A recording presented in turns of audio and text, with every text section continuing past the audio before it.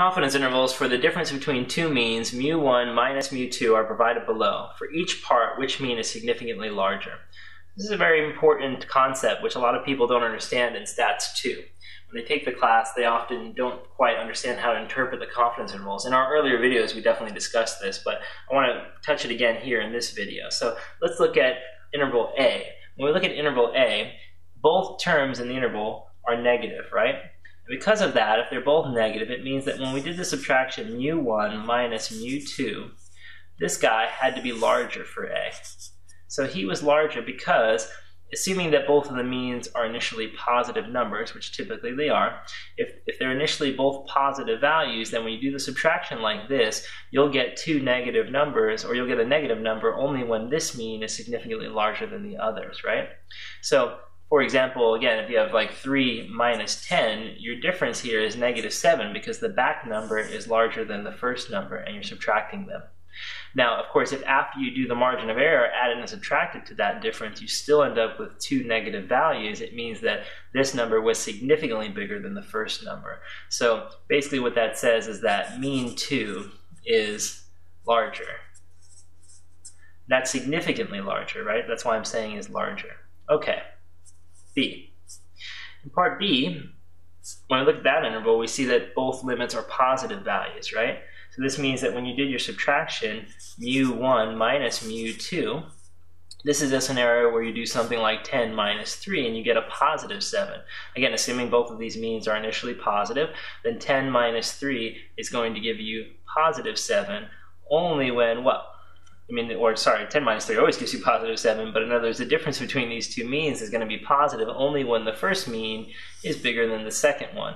And after subtracting and adding your margin of error to that sample mean difference, if you still end up with a positive interval, it must mean that mean 2, or mean 1, pardon me, was significantly larger than mean 2. So again, because the interval limits are both positive, we end up saying that the first mean is larger. In part A, the interval limits are both negative, so we say that the second mean is the one that's larger.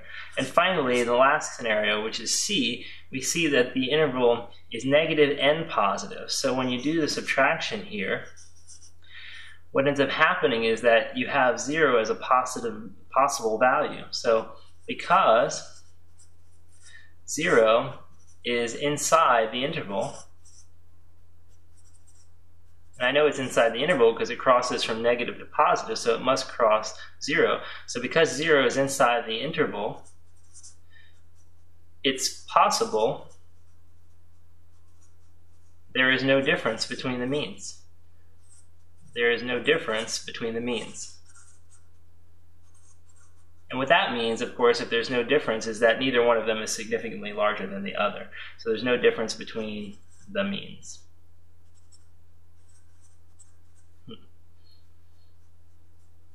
Okay, so because 0 is inside the interval, it's possible there is no difference between the two means. Now, you can see that the positive side is a little bigger than the negative side. So in other words, the distance from -2.3 to 0 is a smaller distance than it is from 0 to 4.6. So that means actually that this interval is slightly more positive, which means that probably the x bar for mean 1 was greater than the x bar for mean 2. So I can probably say this, that x bar 1 was greater than x bar 2. Because when they did subtraction, assuming again that these x bars are positive numbers, we did get a slightly more positive interval. But after adding, subtracting the margin of error, we end up having negative and positive numbers in our interval, which means that 0 is included. And if 0 is included, we know that's a candidate for the true population difference between the means.